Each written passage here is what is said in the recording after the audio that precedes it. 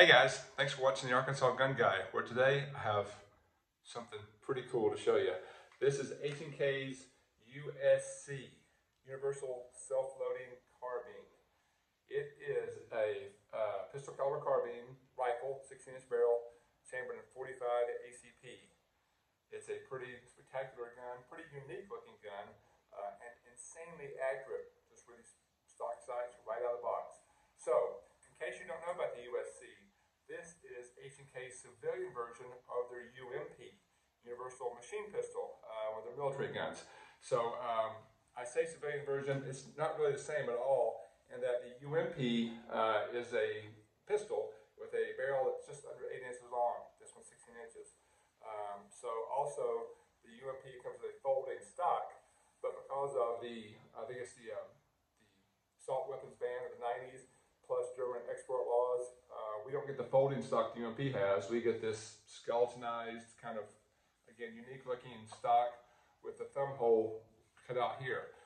It looks odd. It is very ergonomic, so it's easy to shoot. But big differences in that the barrel length is twice as long as the UMP, different stock altogether, and the biggest drawback probably is the magazine capacity. Again, this is a .45 ACP.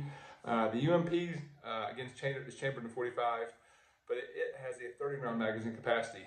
This big long extension here is single stack .45, only holds 10 rounds. So big differences in the UMP versus USC. USC has longer barrel, less capacity, and this odd-looking stock. But again, don't get me wrong, this is an incredible gun. Most people buy these and have them sent to Tommy Bostic at TommyBuilt, have them converted to UMPs. So it's a pretty darn amazing process. I'll link to Tommy's site in the description, but I'm not doing that to this guy. I'm keeping it just as is. Maybe down the road I'll buy another one to send to Tommy. But if you notice, it comes pretty basic. There's not a lot on here. There's a spot for a pick rail up top, which I'm going to add for an optic, but there's no rails on the side. Pretty basic, because most people send them off to Tommy and have them chopped up and reconfigured for the UMP. But again, great gun. To speak about the UMP for a second, it was originally slated to replace H&K's famous MP5. And it's kind of weird because it's not at all the same thing. The MP5 maybe wasn't catching on in America as much. America liked the big .45 ACP. So this was designed to replace the MP5. But the MP5 is all metal. This is polymer. And it had a roller delayed blowback system, super soft shooting. This is a direct blowback system, not super soft. And it shot 9mm, where this shoots .45 ACP. So it was destined to replace it. It was supposed to replace it, but it was not at all the same thing, because pulling the trigger on an MP5 with that super soft roll delay blowback, it's like getting a kiss on the cheek from a pretty girl. Pulling the trigger on the .45 with the direct blowback is like getting punched in the shoulder by your brother. It's not bad, but it's not the same thing at all. But again, it's still a really good gun. Turns out the MP5 is timeless and didn't get replaced. This guy just became kind of iconic and classic and somewhat collectible. These are produced in limited runs. They're not as hard to find as MP5s, but they are not common. Before I talk a lot about the details of the gun, let me show you the other really cool thing about the gun. And that is the bag H&K gives you. So the gun is phenomenal, but it comes in this ridiculous pistol case, this rifle case that is enormous, and it has 8,000 pockets inside and outside of multiple compartments for all kinds of gear. So it's really cool. The other thing you saw hit the floor was the magazine. So again, I mentioned this comes with a 10-round mag. There is a 20-round option from Pro Mag that looks like this. Again, super long. Now again, it is single stack as well, so pretty darn long, pretty odd looking. But if you don't want to reload every 10 rounds, you can reload every 20 rounds. So to look at the gun, we kind of start at the back and go forward.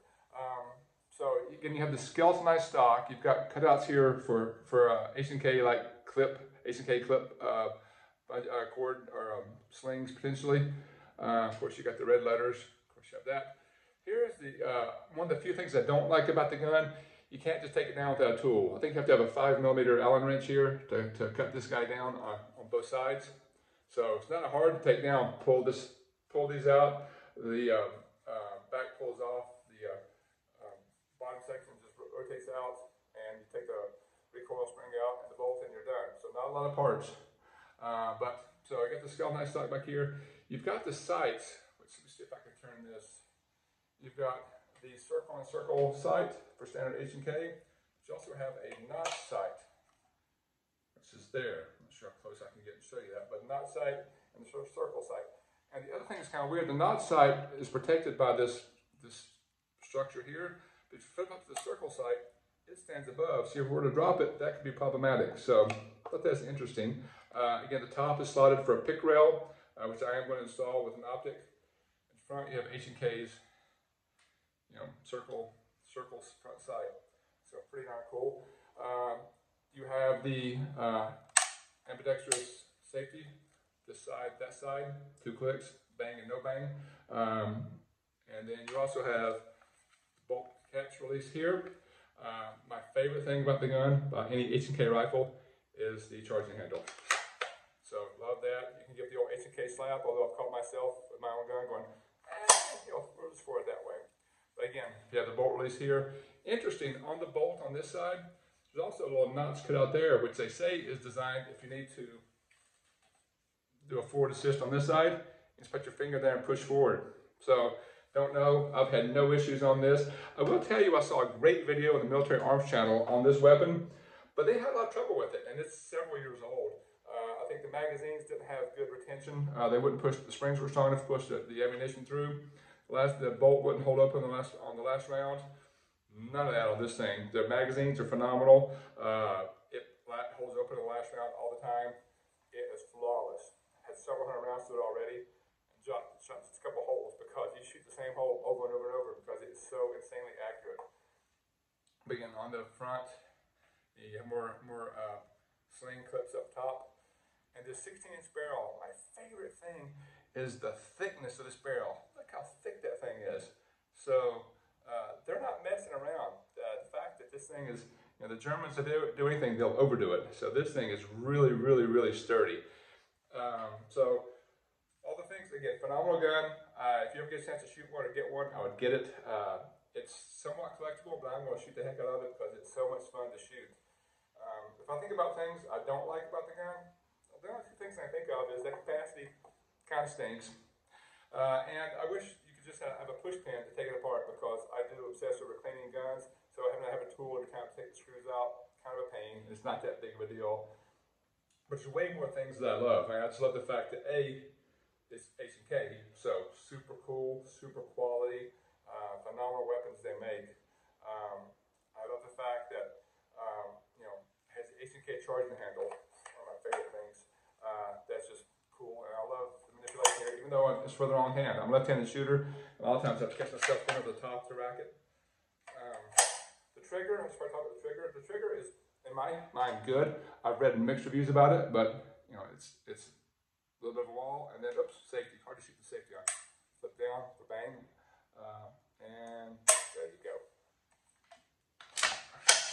Look at the reset. Short reset. And bang again. So I think the trigger is actually quite nice. So let's see, what else do I just, the barrel, love how thick the barrel is and how accurate it is.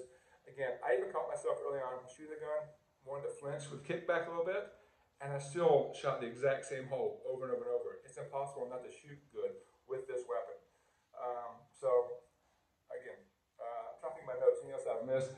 Ultra reliable, love the H&K, and it's just a beautiful, beautiful, very cool gun. Maybe I'll do some long-term follow-ups with shots, potentially, but I just want to share this with you. Thank you so much for watching. If you would, please like and subscribe. It would help a ton with the channel and with the algorithms. So thanks.